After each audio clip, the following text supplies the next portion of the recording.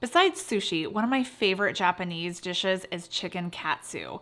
Unfortunately, the panko breadcrumbs on the traditional version are not keto friendly. But I'm going to show you how to make it keto, gluten-free, and I'm going to make a low-carb tonkatsu sauce to go on top. Instead of using panko crumbs, I'm going to be using pork panko, which comes from ground up pork rinds. It has a similar flavor and texture to panko crumbs, but it's 0 carbs. Also add in 3 tablespoons of sesame seeds and a generous sprinkle of salt. I purchased these keto panko crumbs pre-ground from Amazon, but you could easily make your own by grinding up some plain pork rinds in a food processor until they're crumbs. Although using one of these will work too, and it's a great way to work out some aggression. For the chicken, I'm using chicken breast, but you could actually use chicken thighs. For these breasts, I cut them horizontally so that I end up with 2 chicken cutlets each, and then I pounded them so that they're an even thickness. This will allow for even cooking, so you're not gonna have one end of your chicken overcooked and the other one undercooked. Add each chicken cutlet to the panko mixture and then press in that panko mixture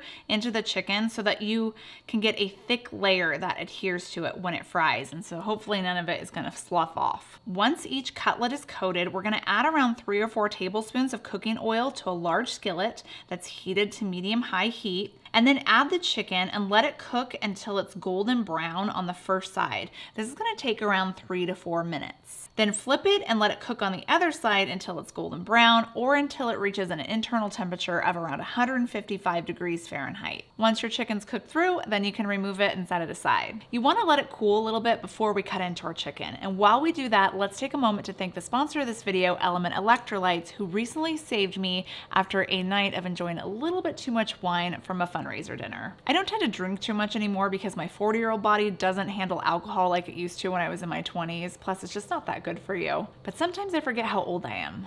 After spending part of the night in the bathroom, I could not get moving the next morning. All I wanted to do was sleep. I finally realized that I must be low on electrolytes caused by the uncontrollable violent explosions coming out of my mouth the night prior. I made myself a warm mug of hot chocolate using Element Electrolyte salts. Their chocolate flavor. With their formula of 1,000 milligrams of sodium, 200 milligrams of potassium, and 60 milligrams of magnesium, I was able to enjoy something that tasted good and comforting while I quickly came back to life. Within 30 minutes, I felt awake and was back in mom mode with a full day of watching my kid play baseball.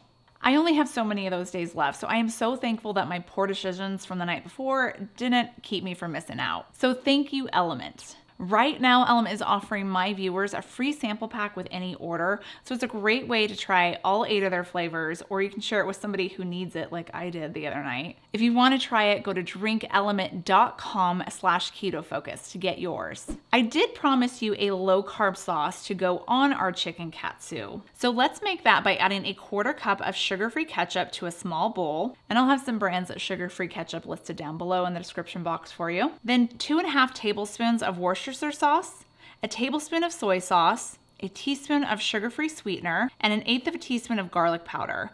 Then we're gonna mix that all together until it's smooth. Next, you wanna slice up your crispy chicken katsu into thin strips and then place it over a bed of cauliflower rice. Or you don't have to use cauliflower rice, just place it over a plate. Drizzle on the sauce and then add some sliced green onions or some sesame seeds. This is such an easy dinner and it's delicious, and it took us less than 20 minutes to make. All that's missing is a side of sushi, and if you want to learn how to make a keto-friendly California roll, click right here because I show you how.